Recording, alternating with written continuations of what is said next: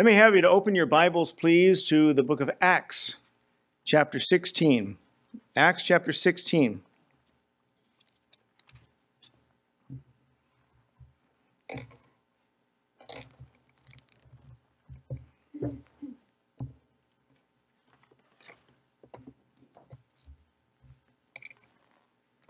Acts chapter 16, and we're going to begin there with verse 16. Acts 16, and beginning at verse 16. And it came to pass, as we went to prayer, a certain damsel possessed with a spirit of divination met us, which brought her masters much gain by soothsaying. The same followed Paul and us, this is Luke writing, and cried, saying, These men are the servants of the Most High God, which show unto us the way of salvation. Now she was mocking them. And this did she many days. But Paul, being grieved, turned and said to the spirit, I command thee in the name of Jesus Christ to come out of her. And he came out the same hour.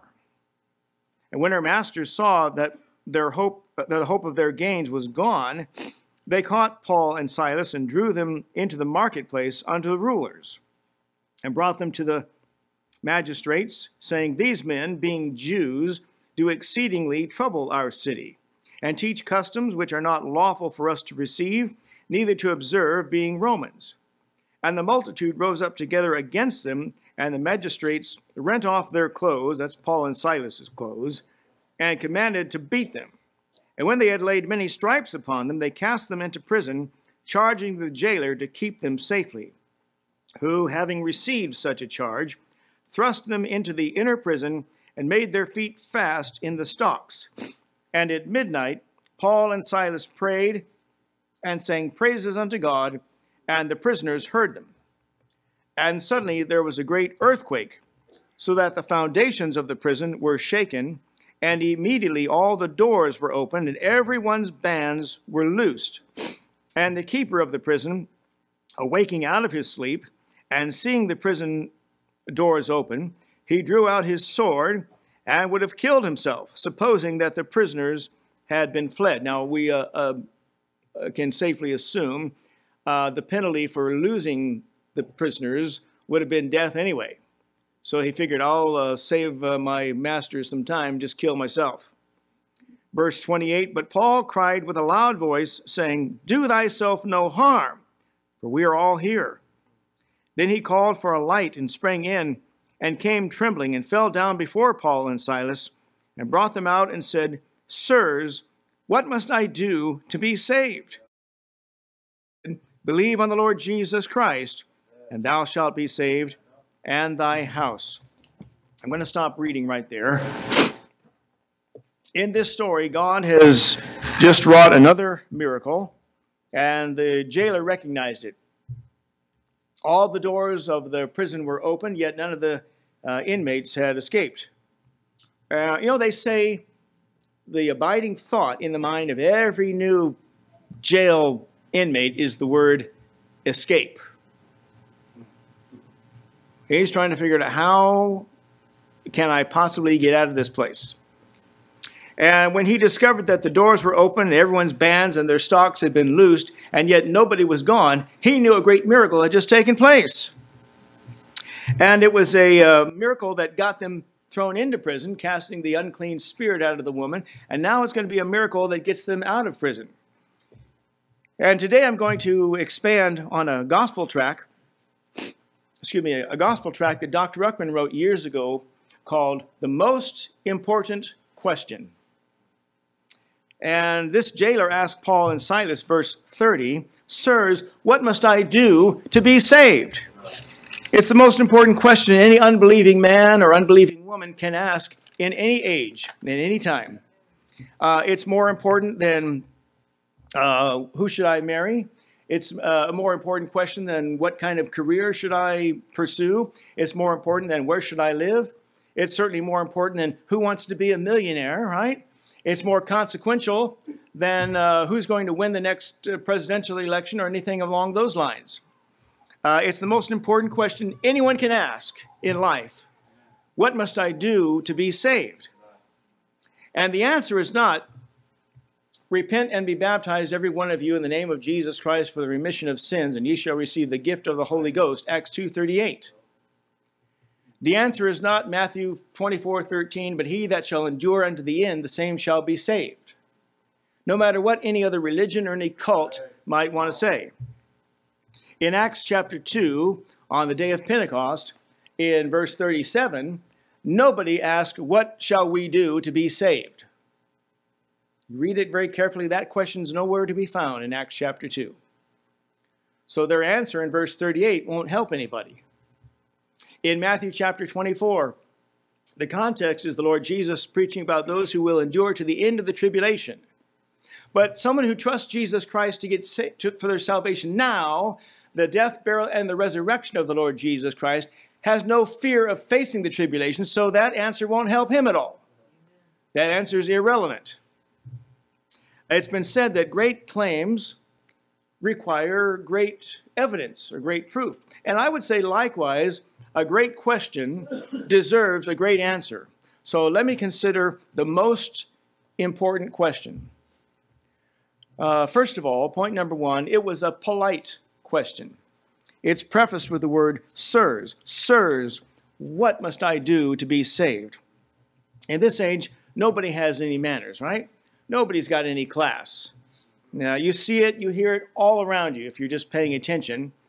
Very few kids today, I should not say no, but very, very few kids, young people today, know how to say yes, sir, yes, ma'am, please, thank you, I'm sorry, please forgive me, that was my fault. Well, they can drop the F-bomb and curse words and swear words without hesitation. Now, just listen to them all around you. And they can barely read and write thanks to a failing public education system. Their language skills, such as they are, spelling, grammar, vocabulary, syntax, have all been replaced with emojis, OMG, LOL, my BFF, that's my best friends forever, right? And a bunch of other abbreviations for all kinds of curse words, which I won't even mention today. And you see these same kinds of people speeding in and out of traffic, weaving in and out of lanes, no indicator, so you have no idea what they're about to do. Come on, preach it. And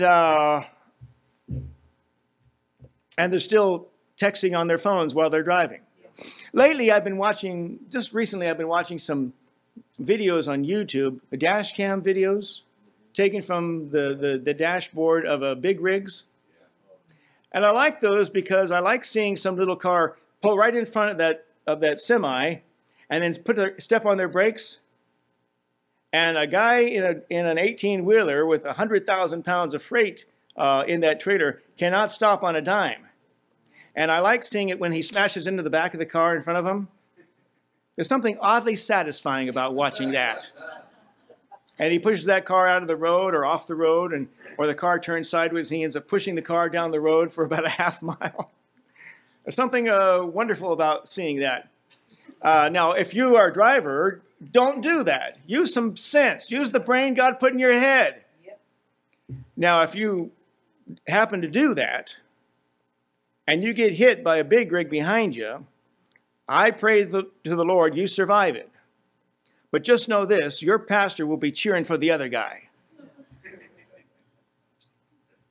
There's something uniquely rewarding about seeing somebody get what they deserve. But you have to give the language of the King James Bible credit in this verse because this man's question was a polite question. Sirs, what must I do to be saved? It was a polite question when you contrast his response to having heard the singing probably, and the earthquake, and the miracle, and the band, everyone's bands loosed, all the doors of the prison open, and nobody gone. When you contrast his response to what he saw and heard with the response people give today. You walk up to somebody on the street corner or at work, you just simply offer them a gospel tract to read when they have time to read it. Oh, no, thank you, I don't believe in discussing religion. Or we actually go to church, but so no, thank you. You have your beliefs, we have ours, and we don't believe in trying to talk somebody out of their religion. They act like that track is going to jump up and hurt them, right? And I've said this before, they don't throw it on the ground because they're unsure of what's in it. They know what's in it. That's why they throw it on the ground. And so this man's response to everything he saw and heard was much more polite than the response you get from people today. They're not interested in their own soul. They're not interested in their own destiny. They're not interested in asking the most important question. And their immediate knee-jerk reaction when they hear the gospel is to try and deflect and change the subject. And it's only getting worse. In this age where anything you say to someone might set them off because it's not politically correct or you hurt their feelings, the very suggestion of hell and guilt and sin and God's coming judgment, you're liable to cause a riot. Right now, people are generally just rude. Well, let's check back in a year and see. They've probably lost their minds and need mental help. This man's question, however, was a polite question. Secondly, let me say this. It was a practical question. The most practical question is not who's going to the Super Bowl this year. The most practical question is not, is there life on other planets? The most practical question is not, did we really go to the moon? All those conspiratorial subjects. The most practical question is not, are they going to raise taxes on us this year? What other direction do the taxes go in? They never go down. The most practical question is not who's going to be the big winner at the Academy Awards. People spend a lot of time on things that are completely pointless and worthless and useless. What could be more practical than getting ready to face God one day when you die? God told Israel, Amos 4, verse 12, prepare to meet thy God, O Israel. The Bible says, so then every one of us shall give account of himself to God, Romans 14, verse 12. You can't escape it. You can't avoid it, but someday you're going to die, and you know you're going to die. So it behooves you to make preparations for that time. As I said, I think recently, maybe last week, never put off till tomorrow what you ought to do today. And so it was a practical question in that respect, but it was also practical from a human standpoint, in that if you think there's something you can do to please God, if you think there's something you can do to get God's attention or to earn your way into heaven, more than likely you're going to set about and try and do it. And that's the whole basis, the whole motive behind man's religions. Try to figure out what we think God wants us to do and then attempt to fulfill it. Now, you might spend your time and your energy doing things that will avail nothing. They'll be completely worthless effort. It won't benefit you at all. You may be going down a dead-end street thinking you're on your way to heaven. But from a human standpoint, at least you're trying, right? So he asked, what must I do? It was a practical question. Thirdly, let me say this. It was a personal question. He asked, what must I do to be saved? Suddenly, he wasn't throwing up objections like, well, what about people in other countries that have never heard the gospel before? How can you say that you're right and they're wrong, or they're lost because they've never heard your preacher or anything like that? He was worried about himself. Suddenly, he wasn't throwing up diversionary questions. Well, how can you say you're right and everybody else is wrong? Or how can there be a loving God, as you claim, when there's so much suffering in the world? When someone gets under the convicting power of God, he's worried about himself. He really cares about himself. And so was this man. He asked, what must I do to be saved? And their answer, verse 31, was, believe on the Lord Jesus Christ, and thou shalt be saved. And then they add, and thy house. He wasn't asking about his household. He was asking about himself. People get very self-centered when it comes to the saving of their soul, because they call themselves number one, right? Everybody says you're number one. So when it comes to the saving of their soul, they're looking out for number one. They care about what's going to happen to them. At least if they're under genuine conviction by God. He asked about himself. The Jews' question to the disciples, Acts chapter 2, was, what must we do? Sir, men and brethren, what shall we do? But there was no we in this jailer's question. He said, what must I do to be saved? He wanted to know what he needed to do to get right with God. And just because your parents might be Christians doesn't mean you are. You know, it's been said before, and I've said it before, nobody can do your praying for you. Nobody can do your Bible reading for you. And more importantly, nobody can get saved for you. That's something you're going to have to make up between you and the Lord. If you're not worried about your own soul, if you're not worried about your own destiny one day when you die, you're wasting your time. You're wasting your life. Your life is going to amount to nothing. You're going to wake up in hell having wasted all the time, all the chances and opportunities God ever sent to you.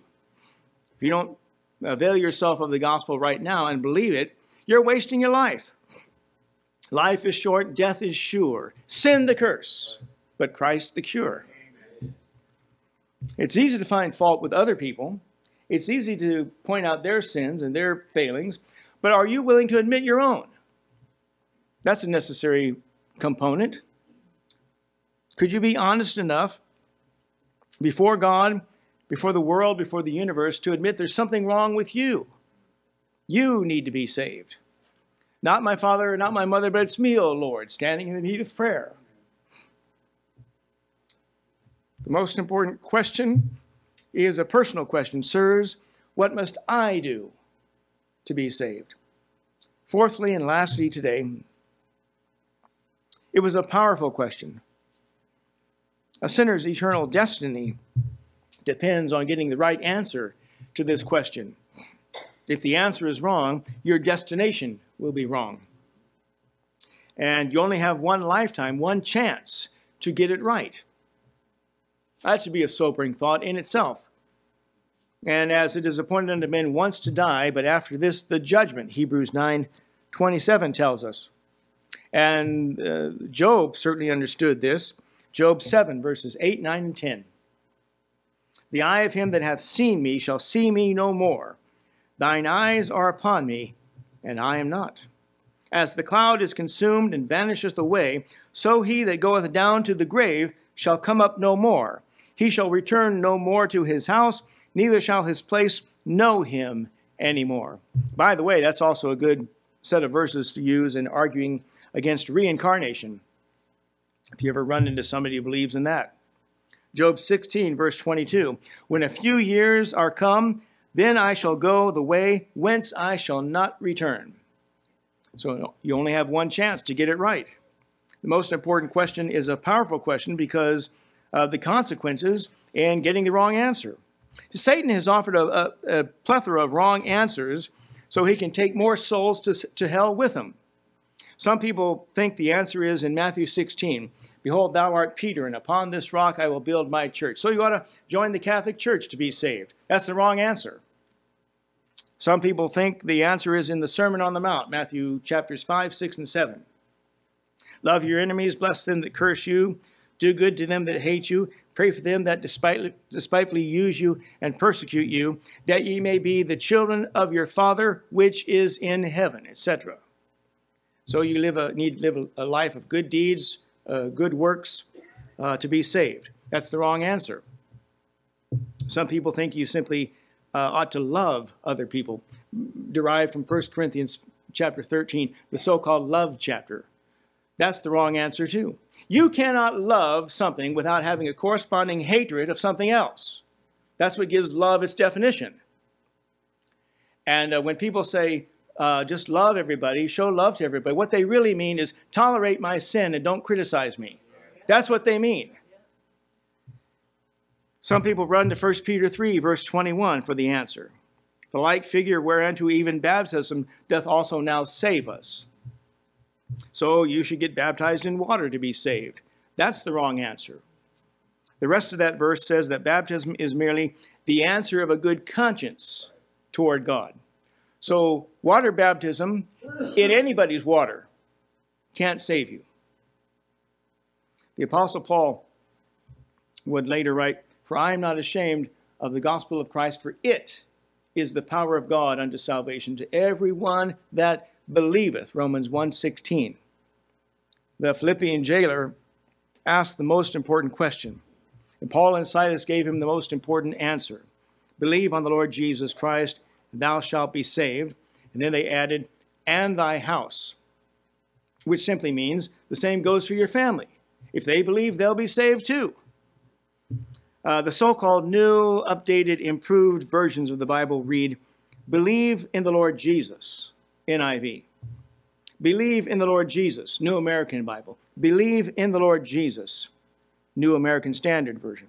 The word Christ is conspicuously missing from the modern translations.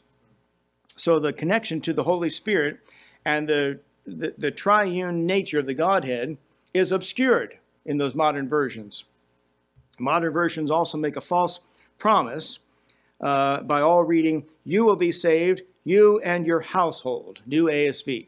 You will be saved along with everyone in your household, New Living Translation. And what they call covenant theology creeps in, and with the idea that if the head of the household, the father, gets saved, all of his children are automatically saved and protected too. That's false. That's false. That's why the Bible says, as I quoted earlier, Romans 14:12, so then every one of us shall give account of himself to God. And I can't get saved for you, nor can anyone else. But there's a subtle distinction between our Bible and their Bibles in the words believe in something and believe on something or someone. You can believe in the benefits of aspirin in the abstract, but do you believe on it enough to take one when you have a headache? See the subtle distinction between those two terms? In one sense, you can claim to believe in Jesus as a member of a certain denomination or your particular religious background. From a distance, you can believe in Jesus, but do you believe on him enough to trust him alone as your Savior? That's the difference. And I'm going to bring this to a close. This has not been very lengthy, but that's all right. The most important question concerns your eternity. It was a polite question. It was a practical question. It was a personal question, and it's a powerful question because you need the right answer to it. And that will determine where you spend eternity. Men seem to think that God has these set of cosmic scales out there, and he's going to weigh your good deeds against your bad deeds. And however the scales tip in one direction or the other will determine where you spend eternity. That's not it at all. Salvation comes by trusting what Christ had done for you. Not trusting anything you can do in and of yourself, but trusting what he's done for you and the price he paid for your salvation, meaning namely his own blood on the cross of Calvary, and you will be saved.